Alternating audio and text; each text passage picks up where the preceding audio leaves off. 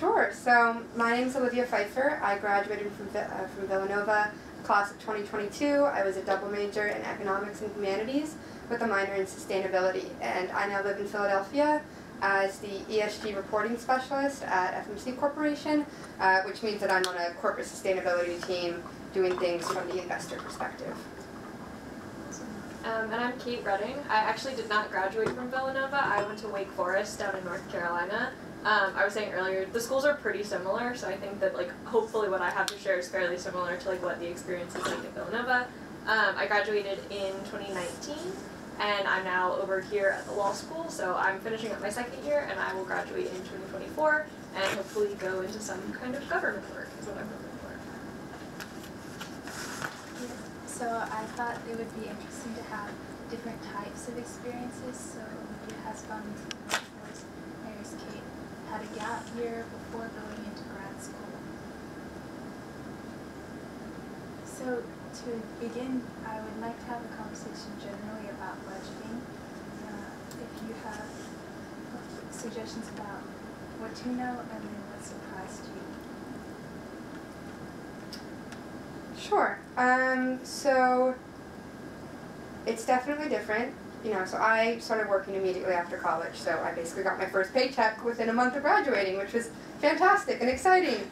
And really cool to all of a sudden be making an income, but definitely is had its challenges, I'm not gonna lie, right? I've never had to manage all of my living expenses on my own by myself before. I'd spent summers living as an intern or kind of at college, but I didn't really have to think too much about long-term savings because I wasn't quite at that point in my life yet. So graduated, started working, woohoo, so exciting, and then quickly learned okay, I only get paid once a month, which is a bit unusual, and wow, I get paid on the 24th, and then all my bills are due on the 1st, and between the 3rd and the next 24th, it sometimes was a bit challenging. Not necessarily, I am fortunate in the job that I have to be making a stable income, but just learning how to manage that money properly, right? So having the living expenses of rent and it's okay, I know I'm going to have to pay rent, but then I'm going to have to pay for Wi-Fi and heating and gas and electric and those kind of little things that you learn about. Or, I'm making an income, but I, pay for my own health care, so, that's coming out of my paycheck every month. Kind of elements like that were definitely interesting to learn how to navigate, and, I'm about a year out, and do I have it perfect? No, not at all, but I've definitely learned a lot in a variety of ways. I don't know if there's anything in particular you want to, in terms of things that I learned about, if there's any particular element, or do you have any suggestions about, I don't know, if you have an idea of how you would divide or organize your finances? Yeah, so how I currently divide my finances is I split things into thirds, so I have about a third of my paycheck. So I have a 401k set up through work, and so I'm able to contribute. I contribute 15% of my monthly paycheck into a 401k, and then we actually have an employer contribution, my company matches up to 5%, which basically means at the end of the day, I have 20% of my paycheck annually going into a 401k. So I have a third going into savings, and then I have the other 2/3 split pretty equally between need to living expenses, right? So rent, utilities, phone bills, kind of that sort of groceries, and then the other third is spent on fun, right? So dinners, trips, travel, though, I would say some of the fun is not always fun because, for example, I graduated college and you can see I'm in full professional dress. I had to build an entire new professional wardrobe, and so that's something I had to learn how to do. So, yeah, I have things approximately set up into thirds. I think grad school budgeting is a little different, especially for law school. So I know some programs might offer like a stipend or some kind of, you can be a TA and make money that way. Across the board, law school does not offer that. So most law students are making zero income all the time and hoping to be paid over the summer. Most people generally are managing student debt, taking loans out. Loans will be paid for the academic year, which is something that I think a lot of people kind of forget, so that's 9 months. There's 3 months in the summer unaccounted for that you need to kind of figure out a lot of the time. So most people are hoping for a paid internship, a stipend, something like that for the summer, and then a lot of people will kind of bank on going into big law, as it's called, which pays a lot of money on sort of a salary scale. So across the board, you're making a ton of money to kind of mitigate the student debt that you might have taken on to go to law school. So I think that budgeting when you have no income is very stressful, and trying to, you get your disbursement at one time and then looking at that and going, okay, I need to make this last until the next time that I get one.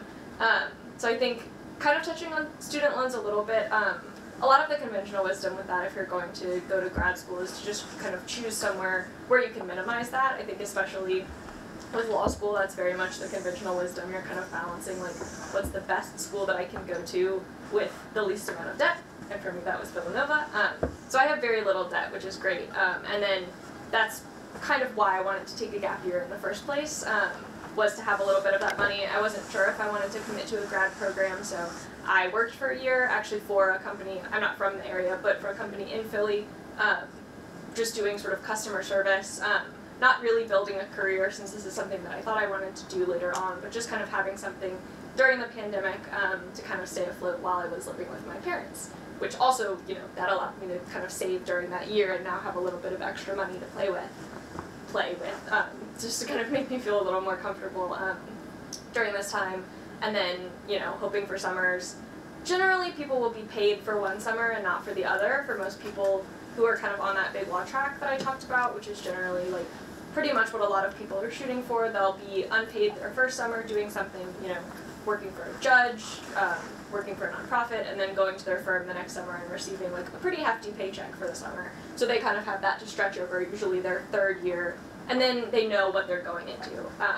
For me, this is just my experience. I was paid last summer working in private practice, and this summer I'm going to be working for the federal government, so not being paid and hopefully going into more of a government career, which is a little bit less on the paycheck side. Great benefits, would highly recommend.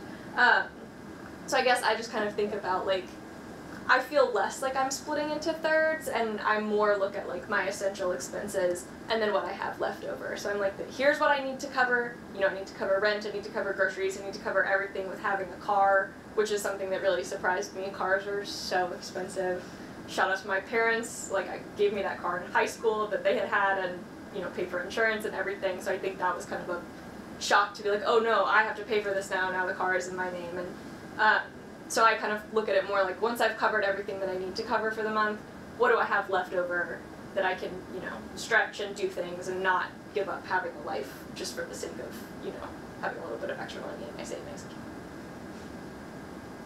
You guys both mentioned rent, and as an undergrad, that's kind of included in our tuition. So do you have any advice about, or things that you were surprised about when you got your first apartment? So, yeah, I will say I enjoy living in Philly after spending a summer in New York, because I spend a lot more money in New York than I do in Philadelphia, and I have way more space. So that is, the cost of living between cities is a very real thing.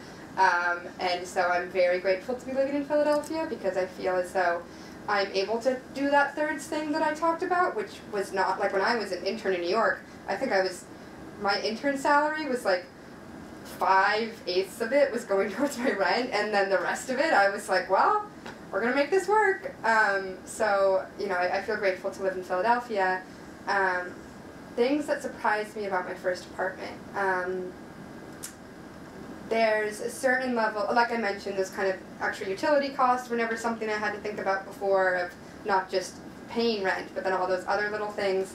And then also learning how to build up having a house, quote unquote, for the first time. I think that it's a really cool opportunity at Villanova that you live on campus all 4 years. I'm not sure what it was like at Wake Forest, but I didn't need anything for my dorm, right? I moved in, I had a bed, I had a dresser, I had, maybe we got some kitchen supplies, but I didn't need anything. And then all of a sudden you move into an apartment and you're like, I have to buy a couch, and I have to buy a rug, and I have to buy a you don't have to, right? But you want to, right? There's a certain amount of things, and you're like, oh, like I go to get a glass of water, and I don't have a glass to drink out of, right? Like, there was just some of those, this is kind of for that, like, initial period of time where I was like, oh, wow, like, it's going to take some, like, and that's something for me that I learned is, I moved into my place in June, and I was like, this place is going to be so put together by, like, July. It's going to be perfect. I don't think I got my apartment to where I feel like I have all the elements I want in terms of, like, decor or, like, desk, nightstand, bookshelf. It took me till December to, like, really acquire everything for my apartment to kind of build up a living space, because I didn't have a lot of the, I moved into my apartment with 2 suitcases of clothes, basically, from Villanova, and that was about it. So learning how to build that up was definitely interesting, and took a little bit more time than I was anticipating, but I'm glad that I stretched it out over time, because, I had to stretch it out over time. I couldn't have spent all my money on all the different furniture things right away, but that was a new experience for me, for sure. I think in terms of rent, there's a lot of balancing of, like, location that you might want, amenities that you might want, versus cost, obviously. So I think for a lot of people, roommates is the solution. And I would say, kind of regardless of where you're going, something that I wish I had done more of is, like, be able to put yourself out there. Like, I'm thinking about that a lot now, not necessarily knowing what city I'll end up after I finish my program, being like, who do I know that lives in DC?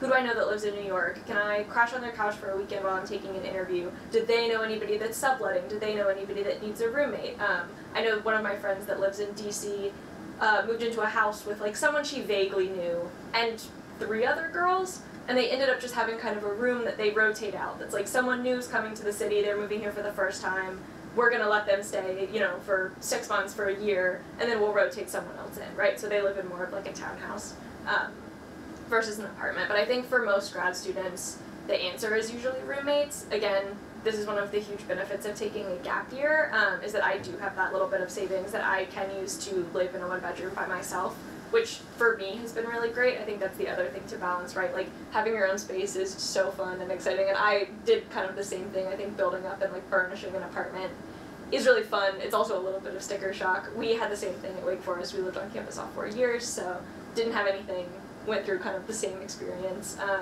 But I think that roommates is a really common experience, and that kind of balancing will also help offset some of the costs of starting up, right? You can, split a couch, you can split a rug, you can kind of figure out the Venmo situation. I know that my friends that have roommates are, like, constantly figuring out Venmo, so it can be a little contentious. I know a lot of people are like, oh, I don't want to live with roommates anymore after I get out of college, I can't wait to not have that, but it's not as bad as it seems, and it does, of course, offset the cost of rent as well as a lot of that, like, startup costs that you might be having when you're trying to get an adult life for the first time. And also, if you don't know anyone, I met my roommate on Facebook. I posted on a Facebook group and said, hi, I'm moving to Philly. This is the neighborhood I'm looking to move into. This is my, like, budget approximately. And basically they went on a bunch of roommate dates with a ton of different people, and she graduated from Temple, and we ended up becoming friends. So, absolutely reach out to people if you have those loose ties. I'm a huge fan of the loose ties thing, but also don't be afraid of, like, I didn't know my roommate a year ago, and now I consider her one of my best friends. So, not to be like, go live with a stranger from the internet, but it is a really, as you said, it's a great way to offset costs and kind of figure all those different elements out. And living with a roommate post-grad is nothing like living in a dorm room with a roommate, so it is so much better. I promise you, it's definitely a good time. Are there any other tips you have about managing a tight budget? I think as far as being on a tight budget, one of the things that I kind of started doing is, especially in your first couple months, something that I found really helpful was, obviously you're concerned about saving money, just give yourself a little bit of grace and take maybe 1 or 2 months to just see, like, if I don't have, if I'm not using an app to budget or a spreadsheet or, like, writing down or tracking everything that I'm budgeting, what am I spending, right? Like, what are groceries going to cost me? Where do I have things, like, what subscriptions do I have that I absolutely want to keep, right? Like, I'm not going to get rid of Spotify, you know, I'm not going to get rid of Netflix, I'm not going to get rid of HBO or, like, whatever streaming services I have, because those things are adding value to my life. That means I maybe shop, like, a little bit less online, whereas I have friends that are like, I would rather, you know, spend money and get a couple new clothes once a month versus, you know, whatever it is that I spend money on, like a hobby. I have a rock climbing gym that I like to go to, right? So that's something that, like, adds value to my life. So I think taking a little bit of time to just see, like, where do I spend my money? Which will also point out to you, like, is there anywhere that I'm wasting money? Like, are there any subscriptions that I have that I'm not using, that I haven't used for an entire month, and now I'm getting billed again and I'm, you know, losing $10 or whatever. So I think giving yourself that little bit of grace to just kind of see, like, where your spending actually goes is really helpful. Then when you kind of get into being like, okay, groceries cost $70 twice a month. Now I know that, you know, can I bring that up or down, right, if I'm being more conscious? So I think that taking, like, what you're actually spending on the things that give your life value and then turning that into your budget is really helpful, because then you don't end up cutting out, like, you don't just sit around and be like, oh my god, I have no joy in my life and I'm constantly worried about money. I'm definitely worried about money, like, pretty frequently, not in, like, a life-altering way. I have the money that I need to cover the things that I need and some of the things that I want, which is really nice, but don't feel like you have to cut out everything in your life. Figure out, like, where you can balance on things that matter more to you versus things that matter less. And some things that are going to matter to you aren't going to matter to, as you said, right? Exactly. Like, there are some things that are really a priority for some people that might not be a priority for you. I'm going to go off of that, and I'll give two pieces of advice. The first is, I know you said you don't have to worry about an app, but I use an app called Oops, and basically what it is it's similar to a dating app in which you swipe right or left. And so every month, or I have, like, my credit card and my debit card loaded on there, and so every time I have a transaction, it asks me to sort it into a different category. You go swipe, this is transportation, this is food, this is rent, right? And so at the end of every month, I'm able to see what goes into each category, and then I'm able to star some things as oops categories, right? So if it said, hey, you spent X amount of money on clothing this month, I can be like, that's a bit of an oops category, right? Like, I really, that shouldn't be that high. And so I've really enjoyed using that app. I've tried a bunch of them, and I found that that one is the most simplistic and yet kind of effective way for me to see what exactly I'm doing with my money and then kind of make those little adjustments. So, not to plug an app, but to plug an app, I really, yeah. Perfect. Yeah, I would also recommend You Need a Budget, YNAB, if you've never tried it before. That was one that I found really helpful when I was first setting it up. I like to do mine on a spreadsheet in Google Sheets, so it's not automated, which is kind of annoying. I'll, like, keep an eye on YNAB, or Mint, I think is the other one, which if you use, like, TurboTax, it'll just connect to your TurboTax, so that's always really nice, especially around this time of year. But yeah, I think apps are great, like, and that one sounds super helpful to be like, whoops, I didn't mean to do that. But it just kind of helps you see, like, where your money's actually going, which I think is really helpful, because then you can see, like, oh, I forgot that I was paying for, like, this random thing that I forgot to cancel a trial of, so then you can go ahead and cancel it. And it just helps you, like, be more aware of that stuff. And then the second thing that I would recommend doing is, this comes from personal experience, of making sure that you establish a savings account. I was in a position of putting everything into checking or investments. And so, like I said, I put stuff into 401k, and obviously there's a certain amount of privilege, the fact that I'm able to allocate money towards investments, but those were, I basically graduated college, depleted my savings account, and then it was investments and checking. And then my landlord told me he was selling our apartment. And all of a sudden, I was going to have to come up with a couple $1,000s of moving costs that I didn't have. And I ended up having to pull some money, so then I ended up having to pull some money out of investments. I had to, like, panic and reallocate my spending for 2 months.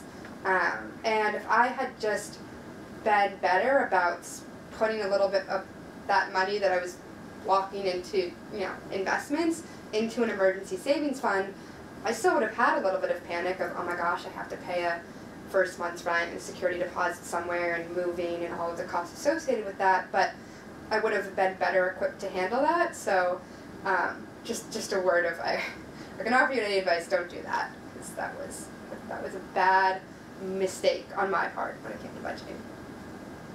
That connects to another question I had, which was, do you have any experiences where you've had changes in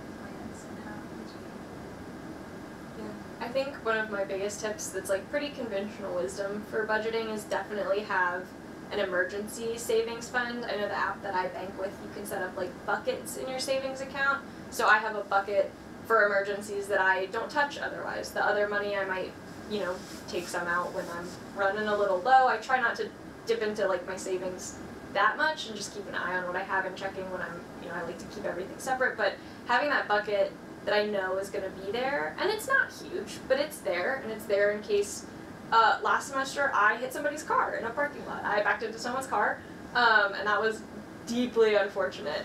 It was my bad. But I have insurance, and I had that account to cover what insurance didn't, and that just, it happened. I was upset, I was stressed out about it, but I wasn't, my immediate first thought wasn't, oh my god, how am I going to pay for this? Because I was like, you have that money that's set aside that you wouldn't touch in any other situation. I know friends have had experiences like with pets, having that money set aside when it's like, oh my god, my dog just ate a sock and now we have to go to the vet and it's going to cost $1,000 for them to get the sock out of my dog. Like, knowing that you have that money set aside, I think really quells a lot of the anxiety, especially when you know that it's just there and you don't touch it otherwise. And I think having like the bucket or, a separate savings account or something where you can delineate it is really helpful, because then you're less tempted to kind of dip into it. But that's like my number one tip, is an emergency fund for sure. Did you put did you put a chunk of change into there and then not touch it, or did you allocate a little bit at a time? So I started with a chunk, and then that's exactly what I did. Like, I was getting paid over the summer, like I said, so everything from that I would take a little bit and put it in there, and then take a little bit and put it in my savings, and leave a little bit in my checking account for fun, so that you can see it kind of grow. And I know that's a good way to save for really anything. I don't know if you do that, but I know a lot of people will call it like a sinking savings account. So if you're like, I really want to go on vacation this summer, then every time you get paid, put a little bit of money into like a vacation savings account, and you can watch it grow, and then you'll have that money ready for you when you're ready to spend it.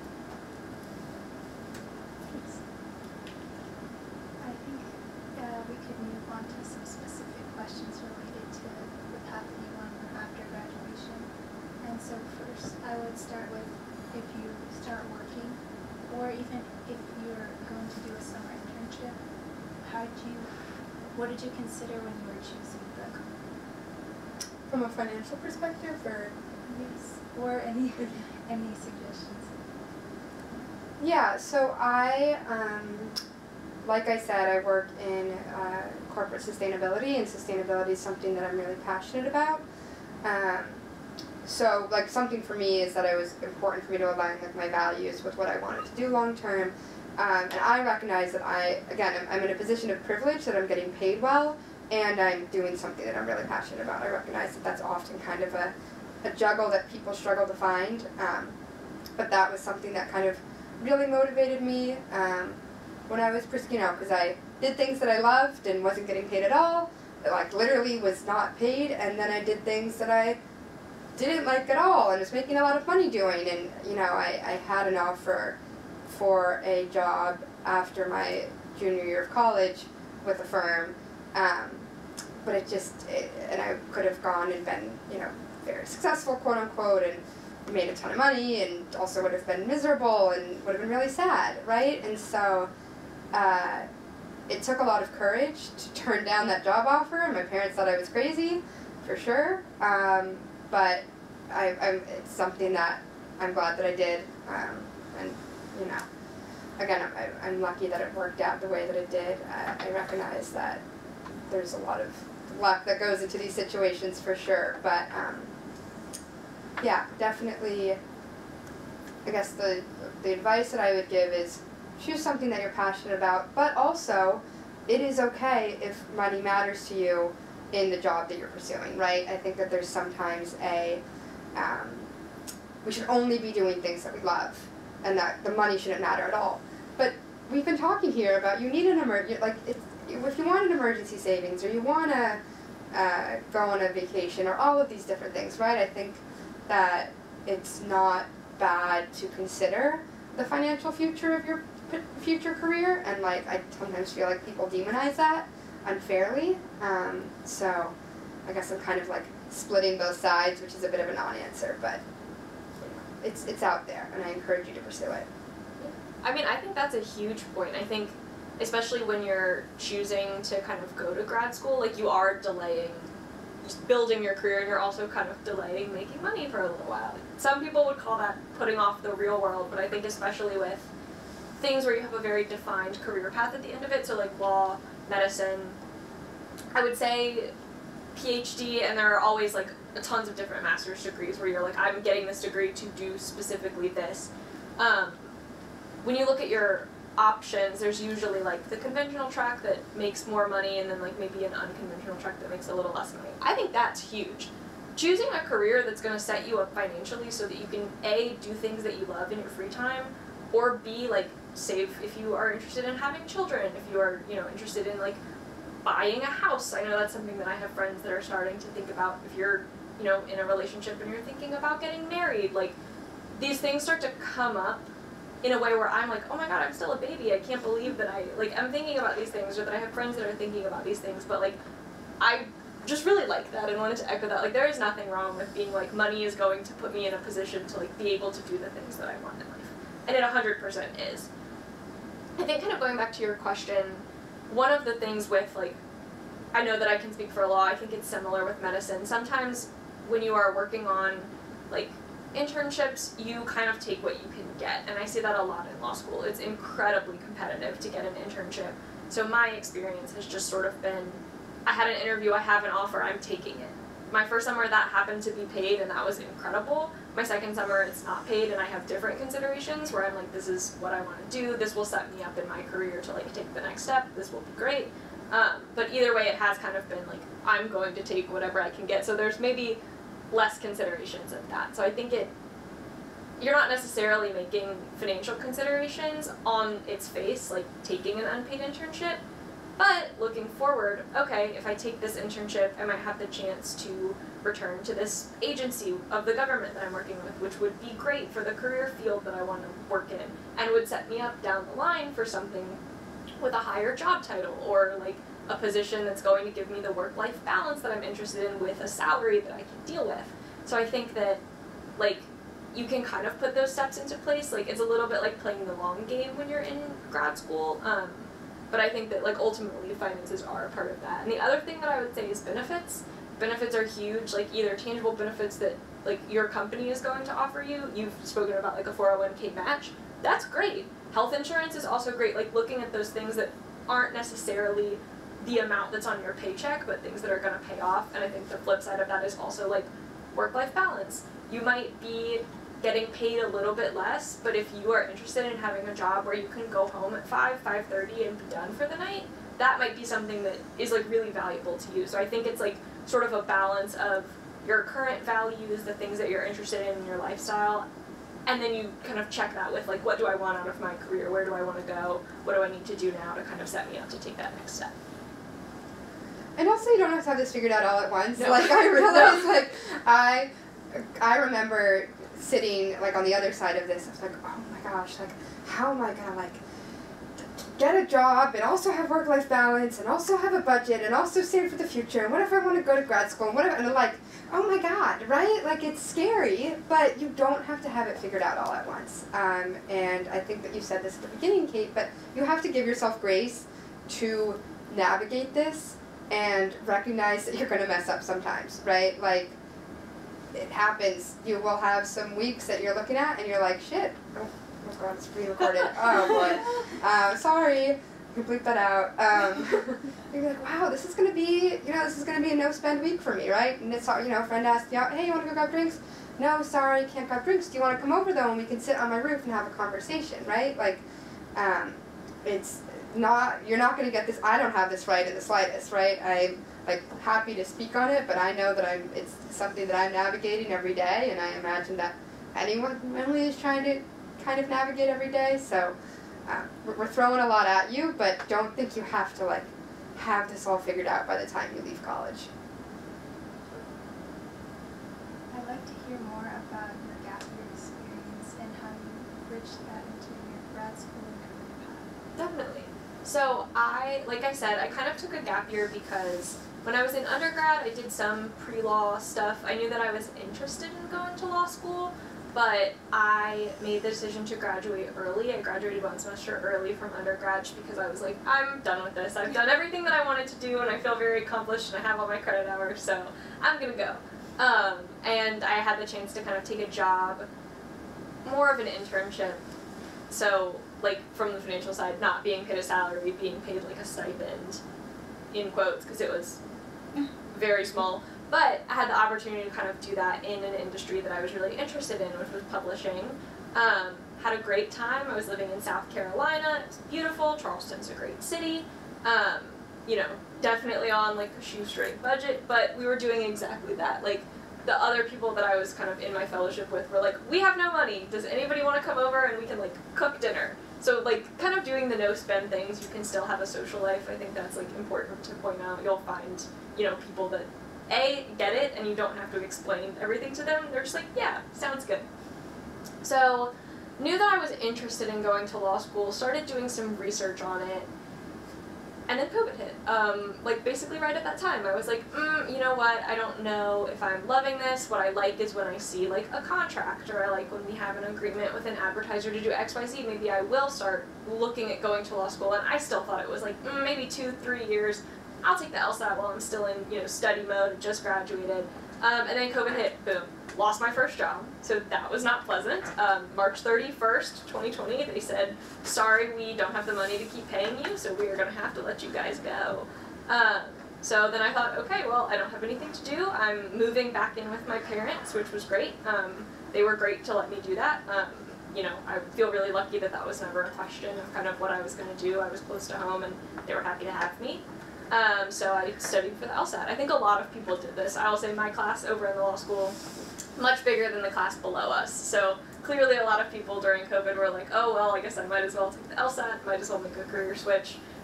Or like coming right from undergrad, guess I might as well just go to law school because I am never going to get a job in this economy.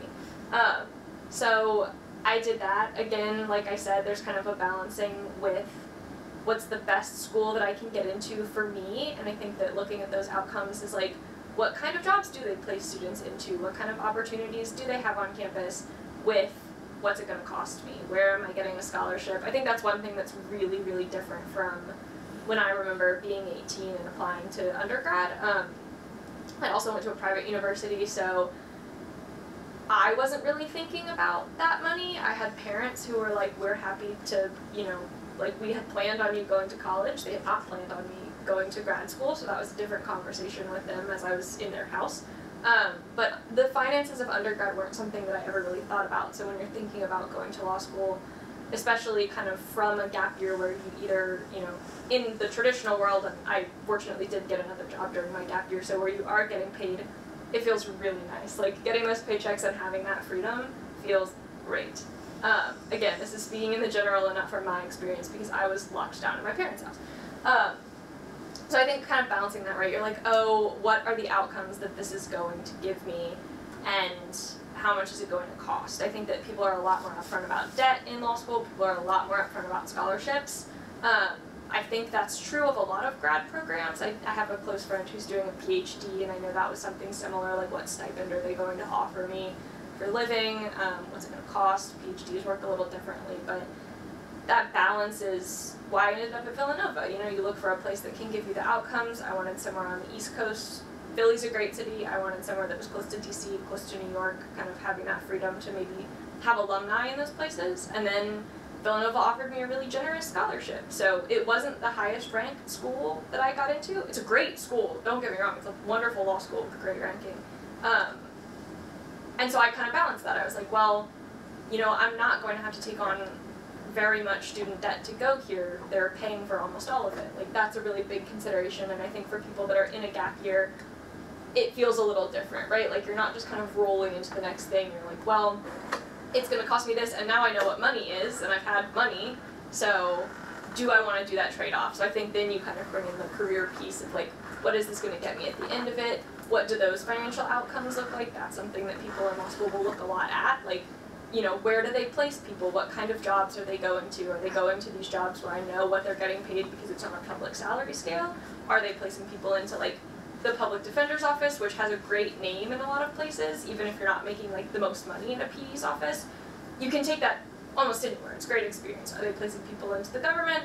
Are they placing people into like prestigious nonprofits? You look at all of these things and are like, okay, I think I'm going to have the outcome that I want at a cost that I can sort of bear for 3 years while I'm not getting paid to take it on. So it's a lot of balancing. I know I've used that word a ton, and I think kind of just like the biggest point that you've also touched on is like it's about kind of like what's right for you. Like you'll know that you could go to a school that maybe you've never heard the name of that will like pay your way 100% of tuition, which is great, and a ton of people do that, and a ton of people have amazing outcomes from that.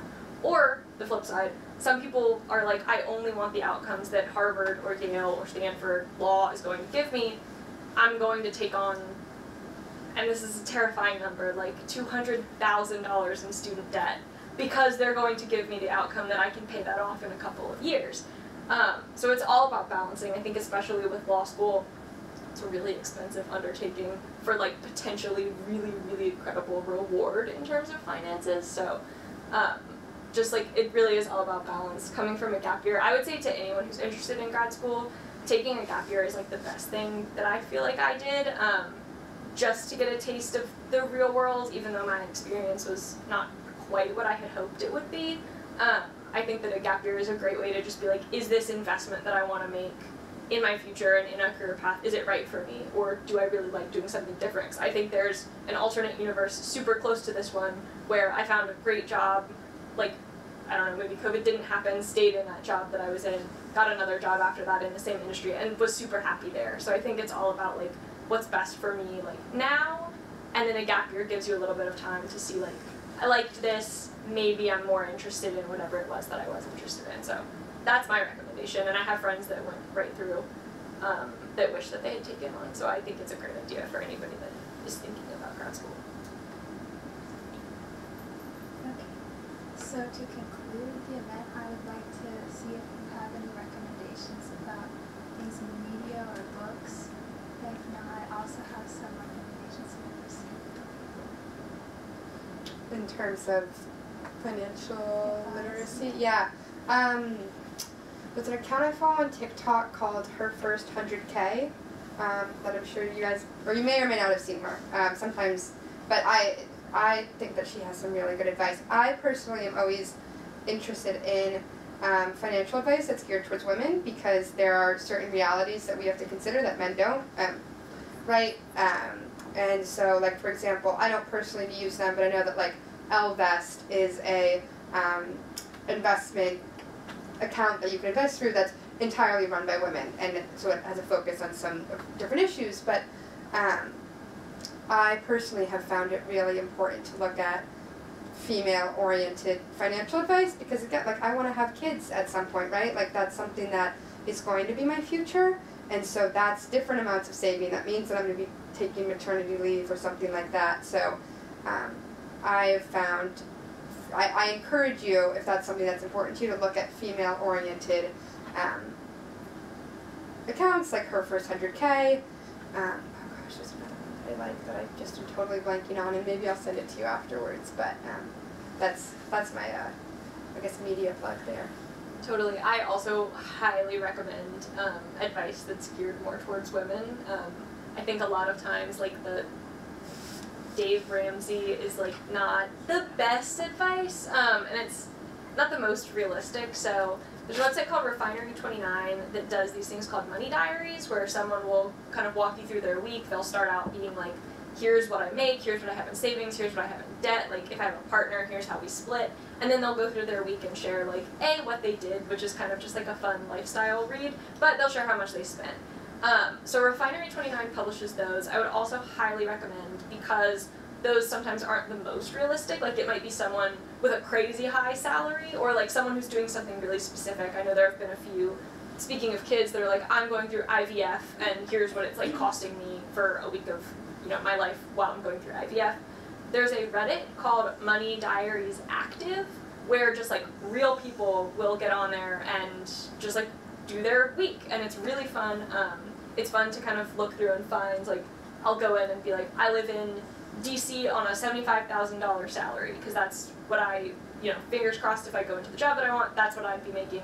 Seeing how somebody splits that, right? Like, what are they paying in rent, what are they doing, just because it's fun to kind of have that window into like someone's real life, and most of them are very honest. Like if something comes up and they're like, oh, I got asked to go to a happy hour, so I spent money that I wasn't expecting to spend. Like I just think it's a fun way to kind of see what real women and oftentimes like real non-binary people, I think that's mostly who it's open to, so generally no cis men, which again, it's nice to kind of see advice that's geared towards that, just because a lot of conventional advice isn't, just to see what real people are up to and how real people kind of break down and deal with the unexpected things that like come up in your week that you're not, you didn't anticipate, but here they are. Yeah, I similarly, I mean, I don't know if you guys are on TikTok or not, and it feels weird to plug TikTok, but like the people who are like, what I spend in a week as a 22-year-old living in Philadelphia, or what I spend in a week as someone taking an X amount salary home, and I always also really enjoy those. In some ways, just to see like what people are spending money on that I'm not, so I'm like, oh wow, like I never spend money on this, or oh, this is really interesting that they have this like savings bucket set up or something like that. So I think that the power of social media, like Reddit, like TikTok, is that you have the opportunity to not just hear from experts on this, but to actually see and hear what other people are trying to do and how they're trying to navigate things. And it's a good, it's a bit of like reassurance and like, okay, we're all trying to figure this out. Some other accounts or podcasts that I have recommended are So Money and Get Good with Money. So thank you so much for your participation and comments in this video today. And if anyone else has any questions, you can ask. Yeah, I was actually wondering, people don't necessarily have a specific number, but I've heard people ask this question in previous years of like how much should you be graduating with? And I know there's like a period before you go into your job, and so you still want to have fun and enjoy like your last official summer or like travel, but I also am like super cautious, like, oh, I should save that money because I don't know when exactly my first paycheck is going to be coming. So what is your like, I don't know if you have a recommendation for a range or like a percent of like what your expected salary is supposed to be that you would say that you should not touch while you're trying to enjoy your last summer break?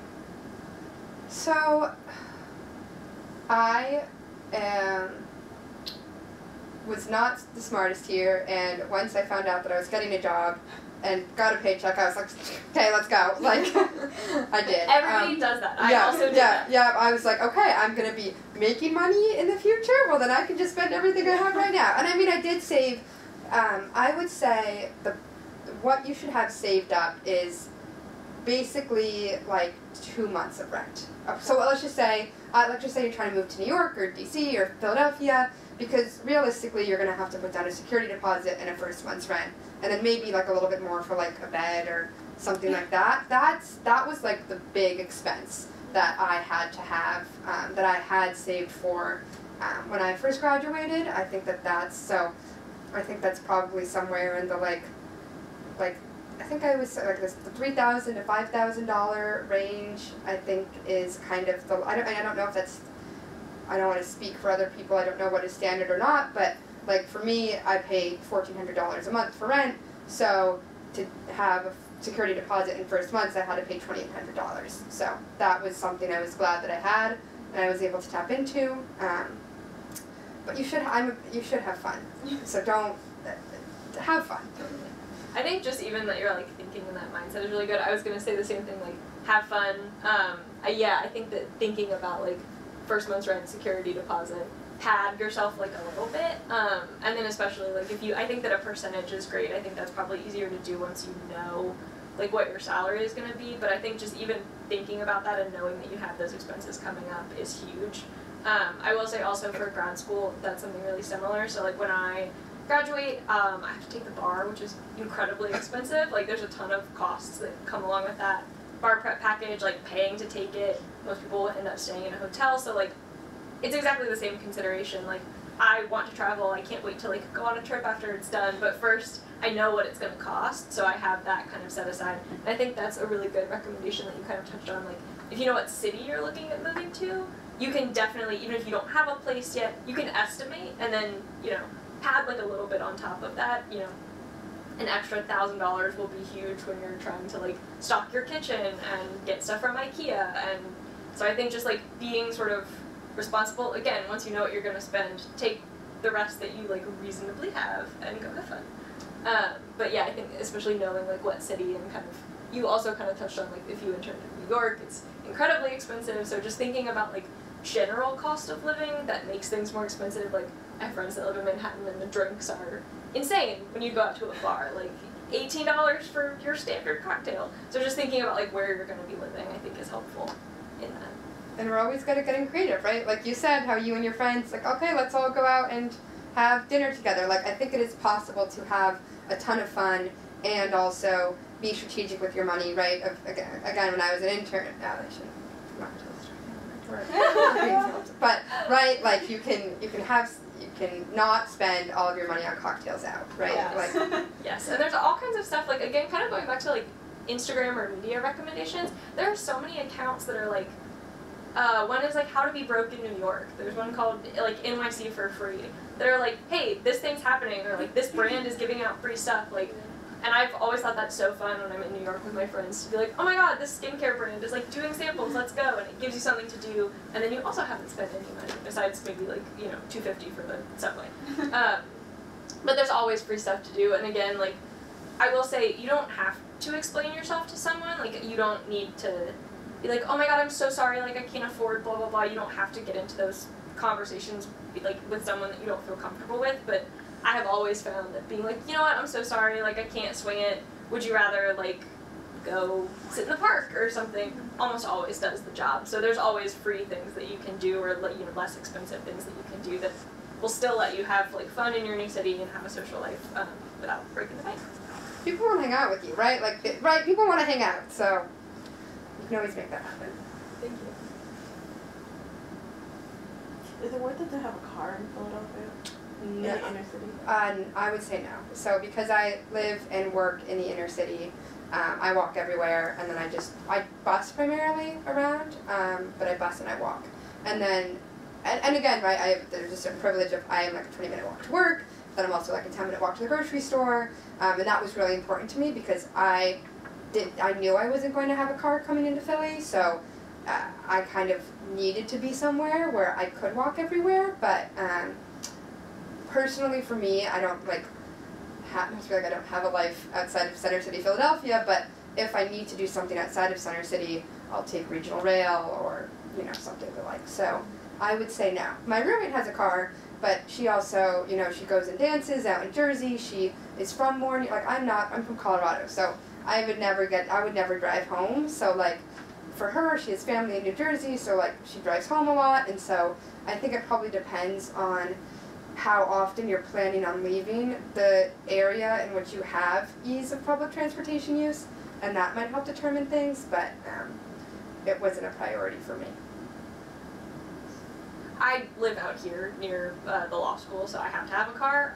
It is so expensive. I cannot wait to sell my car. That's just another thing to think about, right? Like if you are moving somewhere where you do need to have a car, that's a whole bunch of other expenses that are kind of annoying because now you've got to insure it in case you're like me and can back into a stationary object every once in a while.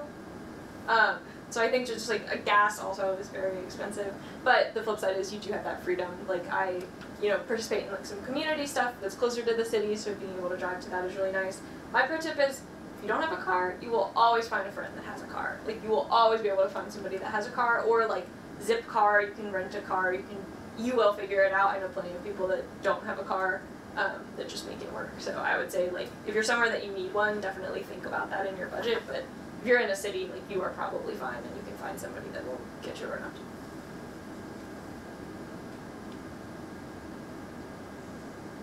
Questions? Well then, let's see. Thank you. Thank you so much for having me and for putting this together. This is really cool. So definitely an important topic. I never went to something like this, and I probably should have. So yeah. Thanks for putting it together.